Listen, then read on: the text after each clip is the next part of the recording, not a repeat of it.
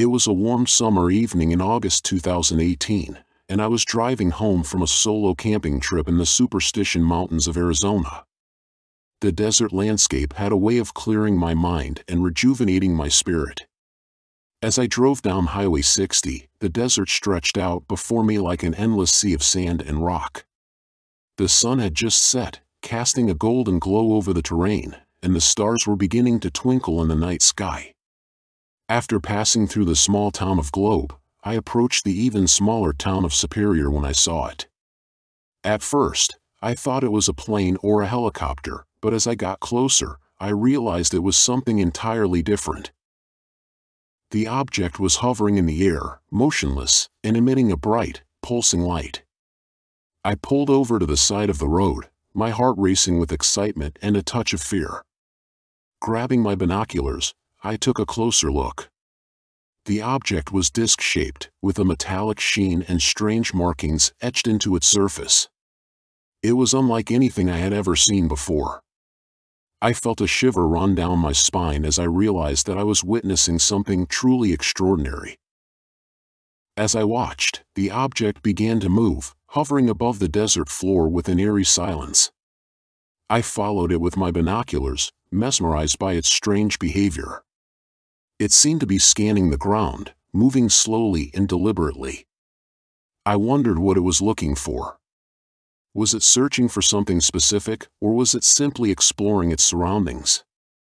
I was so captivated by the object's movements that I forgot to take notes or record a video. All I could do was watch in awe.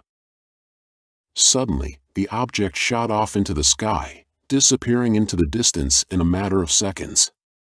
I was left standing there, feeling stunned and bewildered. But the encounter wasn't over yet. As I drove away, I noticed a strange, glowing light following me. It was hovering above my car, casting an eerie glow over the interior. I sped up, trying to lose the light, but it kept pace with me, always hovering just above my car. I felt a sense of panic, unsure of what was happening or what this thing wanted. I tried to call my friends and family, but my phone had no signal. I was completely alone, with no way to communicate with the outside world. I felt a sense of isolation, as if I was being deliberately cut off from the rest of humanity. I began to wonder if I was in danger, if this thing was somehow threatening me. But as I looked up at the light, I felt a strange sense of calm wash over me. It was as if the light was trying to communicate with me, to tell me something. Finally, after what felt like an eternity, the light vanished, leaving me shaken and confused. I pulled over to the side of the road, trying to process what had just happened. As I sat there, trying to catch my breath, I noticed something strange.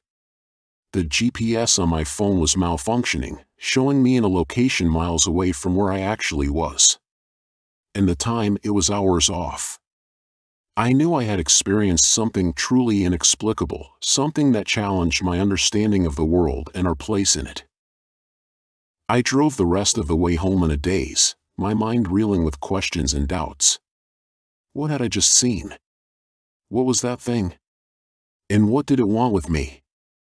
When I finally arrived home, I felt like I had been changed by the encounter, like I had been given a glimpse of a world beyond our own. I spent the next few days researching UFO sightings in the area, trying to find some explanation for what I had seen. But the more I learned, the more questions I had. It was as if I had stumbled into a mystery that was much bigger than I could ever have imagined. I began to wonder if I had been chosen for some reason, if I had been selected to witness something that few others had seen. As I delved deeper into my research, I began to experience strange occurrences. I would find strange marks on my car, and strange noises would echo through my home. I began to feel like something was watching me from the sky, like something was following me. My encounter with the UFO had only scratched the surface of something much larger.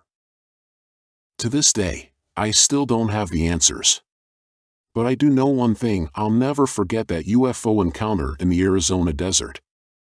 It was an experience that changed me forever, an experience that left me with more questions than answers.